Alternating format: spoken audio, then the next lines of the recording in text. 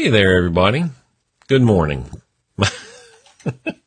It's only 7 minutes after. I should be wrapping up the show by now. My name is Thom Rigsby. This is 7 minutes in the morning. Man, I put the gauntlet out there yesterday for somebody to beat Joe. I think he already had it typed in, just waiting for me to start. Good morning, Joe. Thank you for being here. I appreciate it. When you join, if you are watching live or on the replay, just leave me a comment. Can't beat Joe today. Maybe you can beat him tomorrow, but he's already won the contest today. Let's see. I should probably get a prize. Yeah, probably something from the coffee shop. I'll get you something from the coffee shop if you beat Joe saying hi. Just throwing that out there. Hey, 7 minutes in the morning. That's the show. My name's Thom Rigsby, your host. I'm going to get some stuff out of the way here so we can move on, or just move on because I'm already late. So this is all about that, beating him saying hi. So yesterday I challenged the audience to greet me in the comments before Joe did, because he's like Johnny on the spot, Joe on the spot. So nobody beat him today. I didn't even get the good morning. This is 7 minutes, and then it popped up there. So he was on the ball today. I think he took the challenge to heart. Well, the airplanes are out flying around today. Hey, all right, so let's just get into it here. We've been talking this week about, does your day run you or you run the day? And an important part of that I mentioned earlier this week was having a system. Get it out of your head, into the system, and trust the system. Well, I got some questions about that, like, well, what system's best? And I've got this planner, or I've got this piece of software. Do you use this? Do you use that? Hang on. I'll show you my system. I actually wasn't planning on doing that, or I would have had it out and ready. My system is a composition book.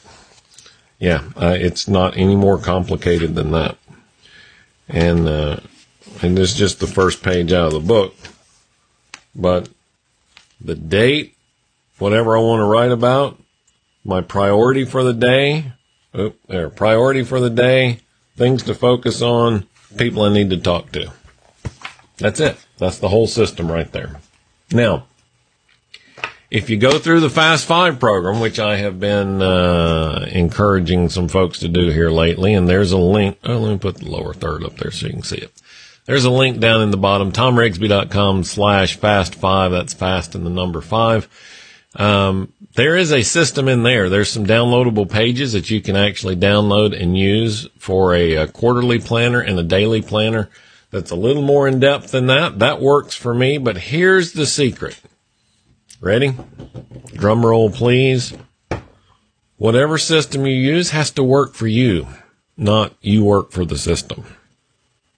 How many times, you've probably been guilty of this, I've been guilty of this, I think everybody has at some point. We've seen a system, we thought, oh man, that's really cool, I should use that. And then it's a frickin' beating to keep up with everything in there. It doesn't work for you. You're spending more time trying to use it, and software and apps, they're probably the worst culprit of this. I mean, it's the chart's really cool. I could use that. I just have to do this 2 hours of work every day to put the data in. Is a chart worth 2 hours of work? Find the system, find the system that works best for you and use it. I mean, it's taken me a long time to come up with that system that's that simple and still lets me get things done. And in all honesty, it's just part of a bigger system. The rest of it's back here on this whiteboard. Right? That's just the part I carry around with me all the time. But the bigger system's back on the whiteboard. So whether you use mine, or somebody else's, doesn't matter. It needs to be yours. That's the system that you need to use. Maybe it's index cards. Maybe it's, I had a good friend of mine. I don't think I have any index cards handy. Maybe I've got one in here. Yeah. But he would take an index card every day, Here we go. Just a simple index card like that. Fold it in half this way.